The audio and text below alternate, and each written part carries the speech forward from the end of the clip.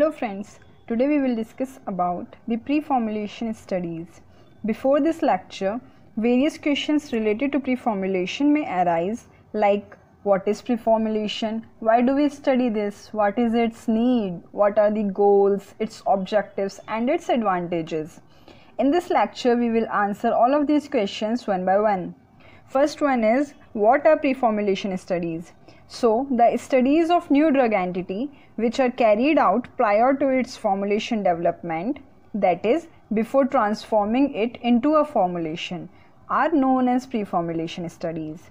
These studies are needed to do because for the development of new formulation of a drug requires a lot of concerted efforts which should be consistent and innovative.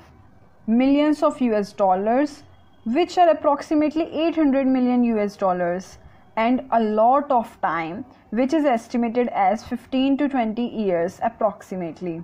So, to get a fruitful result after this much investment, it is must to do prior studies of new drug entity.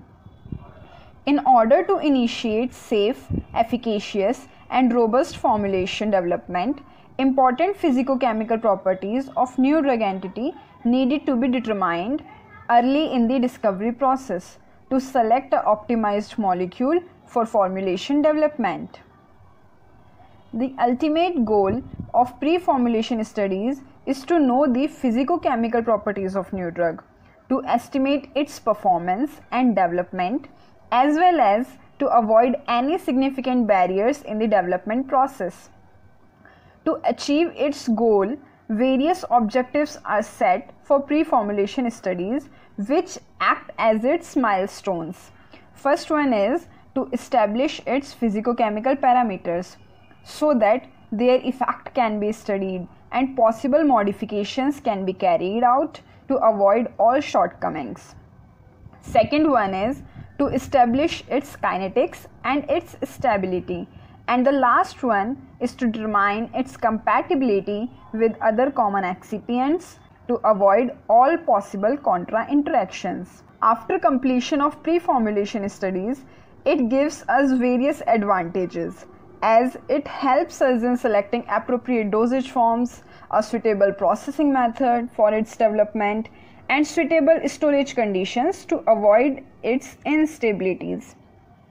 But prior to do pre-formulation studies, it is necessary to do the preliminary evaluation of the drug. For that purpose, a physical pharmacist meets up with the investigators team to obtain information of the known properties of compound and proposed development schedule. After this, pre-formulation studies are carried out.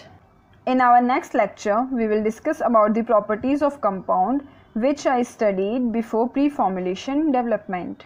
Till then, stay safe, stay healthy, and keep studying. Thank you.